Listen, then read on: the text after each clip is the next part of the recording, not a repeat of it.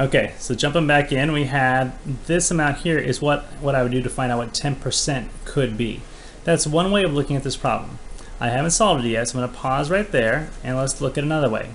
If I want to find a 10% discount and find out what they're actually going to pay, I could also consider doing it this way. I can take the whole amount, 100% of the 15,840, and then I need to take away 10%. So minus 0.10, right, times the total amount, 815,840. At this point now I can combine things. There's my 1 and my negative 0.10.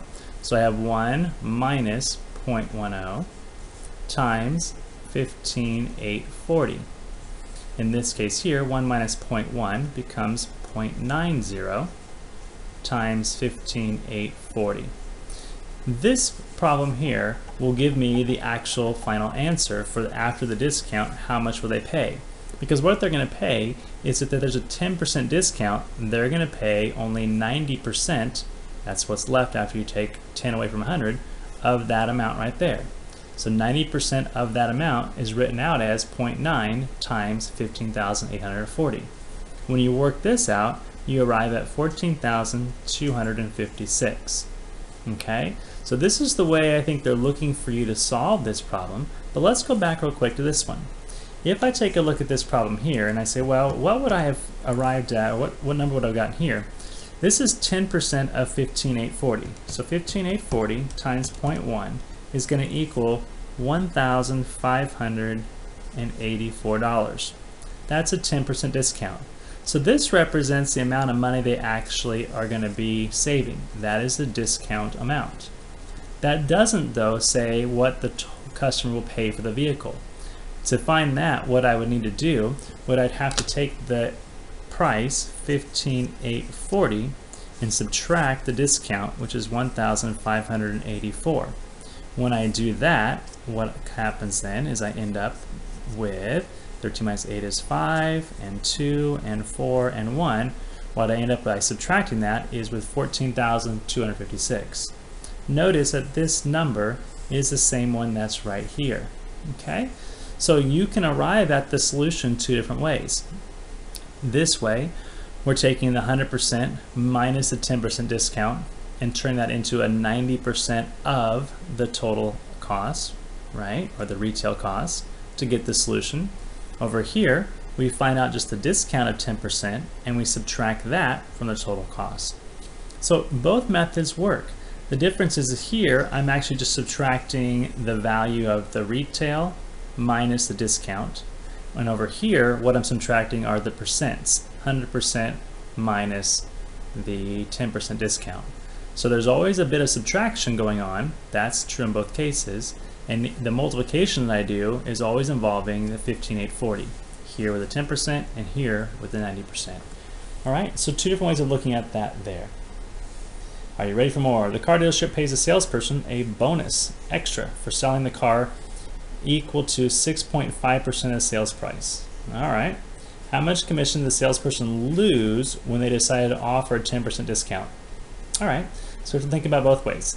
If he sold it for 15,840, if he did the retail price, he would have had a bonus of 6.5% of whatever that is. So it's 6.5%, we can write it this way, just a little more clear for you. So 6.5% of 15,840. That's what he could have had, right, if there was no sale. So that becomes 0.065 times 15,840. When we multiply that out, you have 10,000, or sorry, not 10,000, $1,029.60. But if he only gets 6.5% of the sale price, which was 14,256, that becomes 0.065 times 14,256, which equals $926.64. So if he did not give a discount, he would have made that much. Because he made the discount, he only gets that much. But the question wants to know is how much did they lose by giving the discount? That's going to be found by discovering the difference. So I would subtract what I could have made and what I did make, and ended up with $102.96. This is how much he lost by giving a discount. Same time, he made a sale, so at least he made money, right? So he still made $900 even though he lost that. Maybe if he didn't get the discount, he wouldn't even gotten any money. Hard to say. Let's look at activity number 3. Commission at a gym. For each gym membership sold, the gym keeps $42 and the employee who sold it gets $8. What is the commission the employee earned as a percentage of the total cost of the gym membership? Well, the total cost is going to be found by, first of all, doing the $42 the gym gets and the $8 the employee gets for $50. So the gym membership is going to be $50 to join the gym. And in our situation here, it says for each gym, so the commission, we want to know the commission that the employee earned as a percentage of the total. The employee is $8, so he gets to keep $8 out of 50. Okay? I could do the math and do 8 divided by 50, but because I like how the number 50 works in terms of its relationship to 100, right? I'm going to go 50 times 2 is 100, so 8 times 2 is 16. 16 divided by 100 is 0.16. And if I want to make that into percentage, we hop over 2 spaces and we get 16%. Okay? And I could do the same thing. 8 divided by 50 is also going to be 0.16 and we get 16%.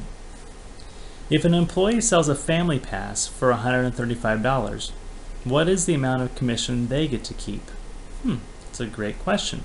Well, what we know is that they get a 16% of whatever they're selling. So if they get 16% of the total, okay, if that's going to be the same commission amount, it's not very clear here if that's true because we know here they get $8 of every 50. This is a family pass. So let's assume that they're going to get a 16% commission. So if they were to get 16% of $135, what would they get? Well, we turn that into a 0.16 of into multiplication times 135, and that's going to equal $21.60. And that's the idea for that third part there. Okay, so that was a bit of the lesson today. And so again, looking at your summary, just keep in mind that there are many everyday situations where a percentage of an amount of money is added to or subtracted from that amount. Where it's added to or subtracted from that amount in order to be paid to somebody, right? So when we look at things like sales tax is added, tip is added, interest is added, a mark up is added, but a mark down is subtracted, and a commission is also going to be subtracted from the payment that is collected. Okay, so just some things to keep in mind as you move forward in today's homework. So take a moment to do your homework, press pause, and then come back and check it out.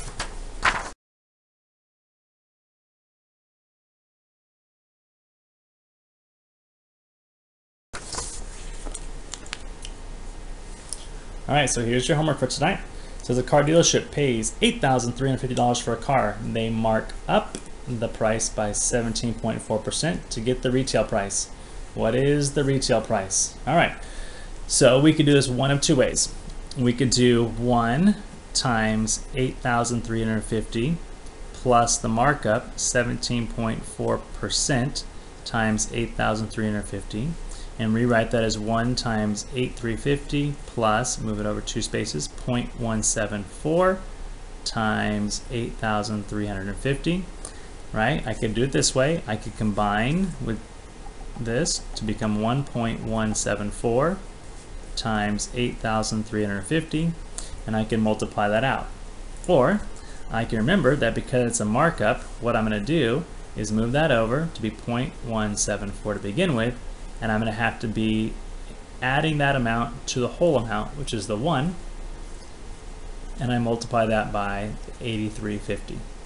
Okay, so you could begin the point now where you're just seeing that that becomes the markup. I'm adding a 1 to that percent value right there. It's the same thing done here, but here we broke it down into 2 parts to then combine them back together. That matches that. So now when I multiply those 2 things together, I get $9,802.90 for what the retail price is going to be. And that's true for both of them. That's the same thing. Number 2, a store has a 20% off sale on pants. With this discount, the price of one pair of pants before tax is $15.20. What was the original price? Okay, so think of it like this.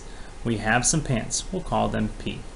And we're going to multiply by not 80%, but I get a 20% discount, right? Oops, should have done. I get 100 minus 20, which means I'm only going to pay 80% of the initial price.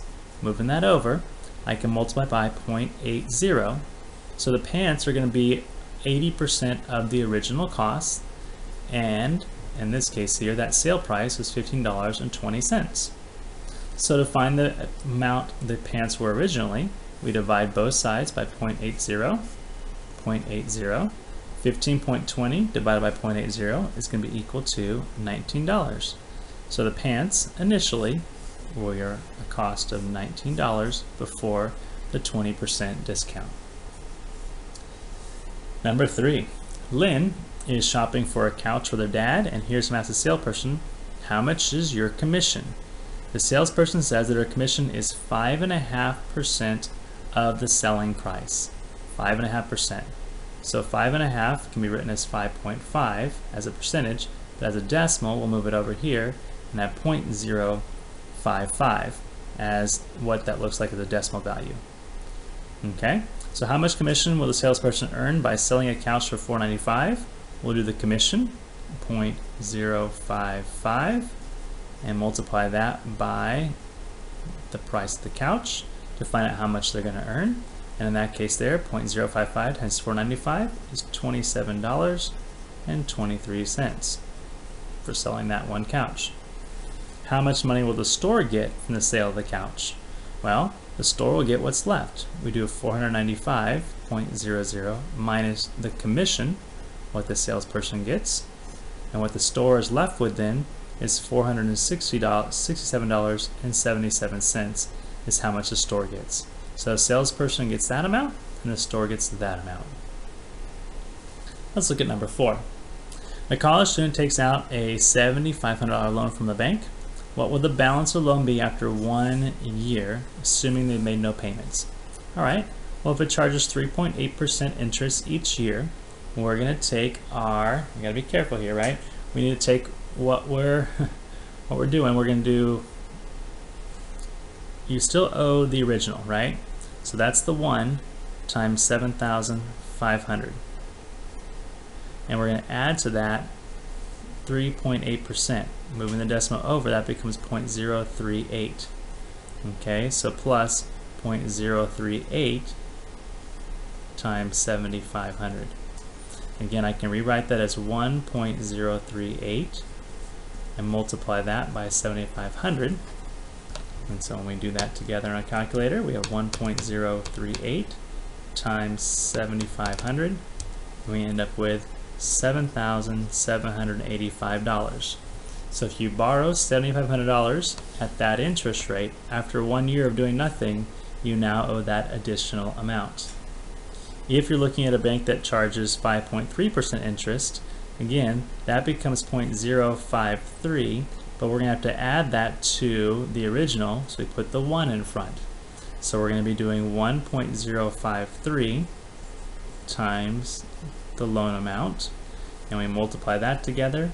We end up with, let's do this here, 1.053 times 7,500 becomes $7,897.50. So you get a little, you don't have to pay as much back, you owe less with a smaller interest rate. That's why you want to look for a small interest rate when you can. Now let's take a look at number 5, our last one for the day. Number 5, we have a series of several situations, and it wants us to match the situation with the equation on the right. Our situations on the left are all dealing with fractions, and we can tell on the right that all those fractions have been converted into various decimals. But we're also have to recognize that sometimes we're taking away or adding. It goes back to our idea of 1 times x plus, let's say you had 1/10 times x, right? That becomes 1 and 1/10. of x, and so now converting that to decimal. But that's just kind of your idea of what you're doing, whether it be adding, maybe subtracting. So it says May slept for X hours and Kieran slept for 1/10 less than that, right? So that's 1 times X minus 1/10 less than that, 1/10 less than that, X. So this becomes 1 times X minus 1/10 is written as 0.10, or can be, times X. So what is 1 minus 0.10? That's also simply 0.9, and we keep our X where it is. So we have 0.9X is what that looks like. That matches here for A. Okay, let's look at the next one. Kieran practices piano for X hours and May practice for 2/5 less. 2/5 less. All right, as a decimal, 2/5 is the same as 0.40. So it's 1 minus 0.40, which is 0.60x. Okay, and that's going to match right here, 0.6, which is choice B. May drank X ounces of juice. Kieran drank 4/3 more. Right, so 4/3 more. 4/3 of the decimal is 1 point, and it's a repeating one, 33. It just goes on forever. But we have to add that to the original, which is 1. So 1 plus 1.33 is 2.33x. So looking at our choices, that matches this one right here, choice C. Kieran spent X dollars and May spent 1/4 less. That's 0.25. So that's going to be 1 minus 0.25, which is 0.75x, which matches this one right here. May ate X grams of almonds. Kieran ate 1.5 times more than that. So it's 1 plus 1.5 times more, which becomes 2.5 in total, x, which matches this guy right there. Kieran collected X pounds recycling. May collected 3/10 less. 3/10 less is 0.3. So I'll do 1 minus 0.3, which becomes 0.7x. And that's going to match right here for F. And May walked X kilometers, and Kieran walked 3/8 more than that. 3/8 more. Well, 3/8 is the same as 0.375. You can use a calculator to figure that out if you like to. So I have to take the original and add that to 0.375. So I get 1.375x, and that's going to be what I get for G. And H, Kieran completed X puzzles and May completed 3/5 more. 3/5 more is the same as 0.6, and we're going to add that to our original 1. So we have 1.6x for choice H. That's it for the day. Have a great one. We'll see you next time.